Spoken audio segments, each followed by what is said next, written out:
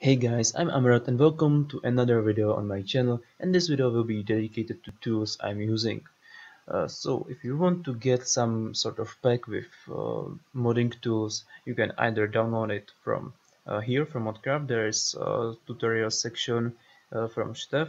Here is his toolpack in this tutorial. I will link that in description.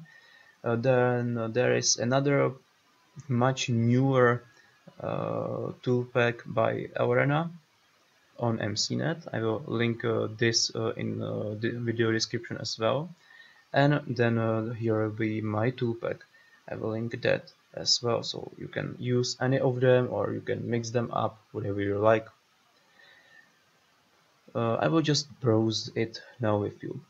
So Amaroth tools, those are tools which I have coded. Some of them aren't really finished, some of them might be slightly bug or whatever. Some of them might not be really too useful, and some of them might not have even source included. But hopefully you will find at least some of them useful. I will make dedicated tutorials about them later. CASC, that's Explorer for CASC system, which is used on Legion and Warlords of Draenor. So if you want to retroport any models, if you want to, you need to get them from that client first, and CASC Explorer is what you need. So this is used for extracting data, or well, mainly for extracting data from new game clients. DBC folder contains Blizz-like DBCs. That's basically just a backup folder where I keep all unchanged DBCs to have quick access to them. Then here is this old Monuments DBC to CSV converter. It sort of works. I sometimes use it. Here's also some sort of CSV editor. Again, not very good, but whatever. Lightmapper, quite a nice tool actually, can be used for searching for lights in for light and sky settings in Word.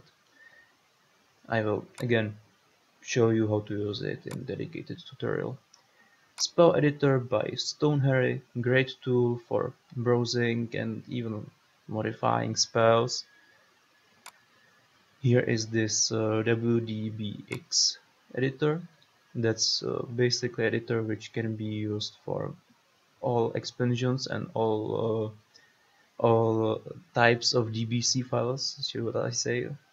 A really great tool, really multi-platform tool basically. This is very old DBC editor. I don't even use it anymore. My DBC editor, another quite old editor, but quite reliable, quite sort of. Then here is this map folder. You can see ADT header here, which is for copying ADTs and basically making a blank new map from scratch. This is Futa that can be used for many different things. This is ground effects adder and fixer. Those are used for applying ground effects on ADTs. Ground effects are those spams of grass and rock models, of those little models which are everywhere on ground. Nogit beta test, that's one of the newest versions of Nogit. It should be mentioned that it's still a beta version, so it isn't perfectly stable, it isn't really completely tested. Some features aren't completed there, so don't use it if you don't make backups. Basically, make a lot of backups if you want to use this Nugget. This is quite old Nugget, SDL 1.4. However, it is the last Nugget which was released as sort of stable version. This is Riot's Zone Mesher. That's basically ADT Adder and GrowMe WDT together. I have missed GrowMe WDT. That's WDT editor. Again, tools which I will show you in dedicated tutorial. And WDT supplies are basically for modding on newer expansions mostly.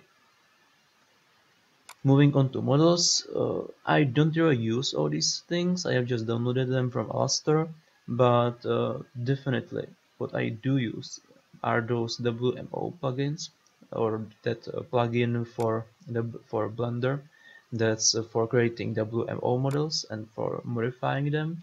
A great tool. And then I use this object to MTU script. Those other things can be useful, especially WMO editor and so on, but I don't really use them very often or at all. MPQ contains fuck it up script, which sort of really encrypts MPQ patches, and then here is MPQ editor I'm using. It's quite an old version but reliable. I have never seen it corrupting any MPQ for Wrath of the Lich King.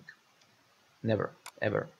This is the newest version, which is probably for Mists of Pandaria, and I have seen this version fucking up my MPQs multiple times, so I don't really recommend using it.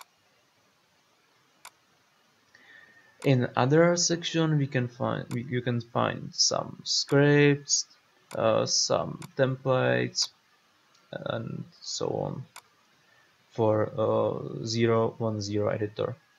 Here is Talis, very outdated tool, don't use it. There are only some tasks in which Talis doesn't completely suck, and nope, not worth it.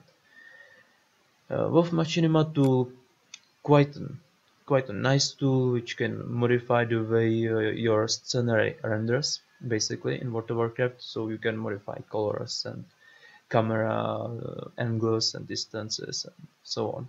Very nice tool.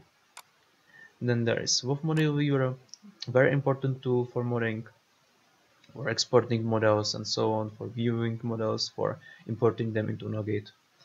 Here is quite an old version I am using because I found it very stable for Wrath of the Lich King. And here is a Legion version which can't be really used on Wrath of the Lich King at all. It's really just for Legion, maybe for Draenor, definitely not for Lich King. And this is Mist of Pandaria version. Again, works sort of for Wrath of the Lich King, but I have seen it crashing far more often than this much older version. HXD is basically hex editor which isn't paid like 0.10, but you can just reinstall 0.10 editor over and over to get repeatedly trial, but so whatever, who cares. PuTTY can be used for accessing your private server or your Linux server, whatever, from distance, remotely, and XYZ hack is just a hack for moving through walls and can be used for spawning and such things. Textures, to modify textures you can either use BLP Photoshop plugin, that's the way BLPs should really be edited because that's the most clean way. Then there is this BL Hipster that basically converts BLPs to PNGs, so that's standard image format, and then then PNGs back to BLPs. However, it does so in a little bit unclean way, so I can't really recommend using it. And I think that's pretty much it.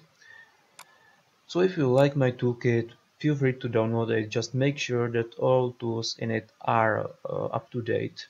You might need to update some. I try to keep them up to date, but it's not really always possible. So browse them, use any of them you want. I will take a look at them in separate dedicated tutorials later. I hope this helps you out, and have a nice day guys. Happy modding!